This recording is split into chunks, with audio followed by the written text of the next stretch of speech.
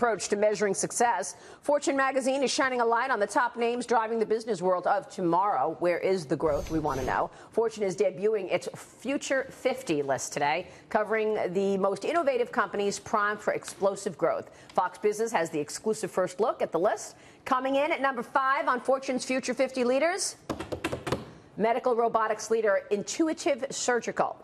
4th is the king of the stream, Netflix. Number 3 on this list, Mark Zuckerberg's dorm project turned social media titan, Facebook. Elon Musk's electric automaker Tesla cruising into the 2nd spot.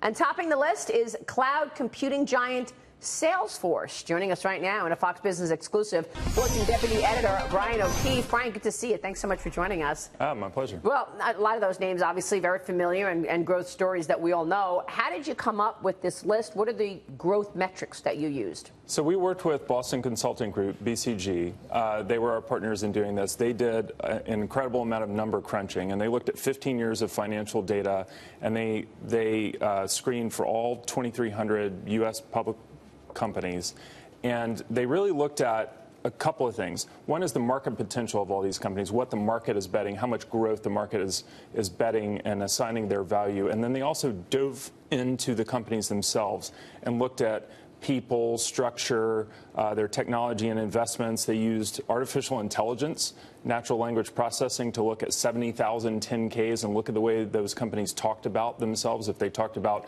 future and investment and long-term thinking, and they did a lot of back testing and looked at what correlated with real growth over time. Hey, it's interesting that Salesforce is the number one in the number 1 spot. Were you surprised by that, Mike? I was, for sure, because, you know, when you think about growth, you hear the FANGs. You know, you hear about Facebook, which is there, but Amazon, Netflix, which is there, Google. So the way this is set, I think this is going to create a lot of controversy from people who are saying, you know, like, well, here's the big Apple. We don't see their Apple didn't make the list, actually. And Apple didn't make the list. Apple did not make the list in part to its recent increased emphasis on paying dividends on over reinvestment. Yeah, I mean, you're seeing, I mean, Apple is the big exception, right? That's, you know, we noted that. And, you know, Apple is obviously still an incredible performer, but they are piling up cash. They're paying out dividends under pressure, some pressure.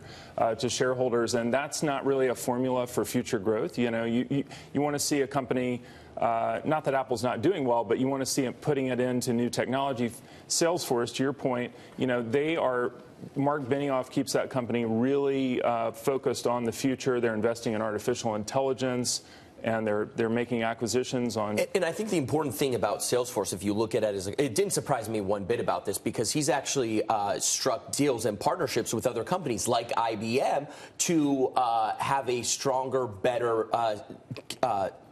platform for his customers, right? So for insurance companies, if there's a hailstorm, they're going to use IBM's Watson to notify all the policyholders. So he's done a very good job, especially on the acquisition side. So if they had a hole in their business model, he went out and bought them. To look at the list overall, though, you know, a lot of people say that past performance is the best indication of future success, and that's really not the way that you created this list, right? Yeah, I mean, that's really kind of the whole reason we did create this list, is that past performance isn't the indicator of future success. And in today's environment, things are changing so much faster. Technology is speeding up the pace of change that we felt like, and BCG felt like, we need a better metric to do that. So that, you know, most of the time you're measuring a company on, you're trying to project the future on what they've been doing recently. And this is like really, that's why it's diving into sort of the DNA of these companies and how they operate, how they talk, and how they think, and trying to do that in a scientific way. And, you know, it's looking at the structure of the company. I mean, the hard reality is that younger companies tend to grow faster. I mean, not just smaller companies, but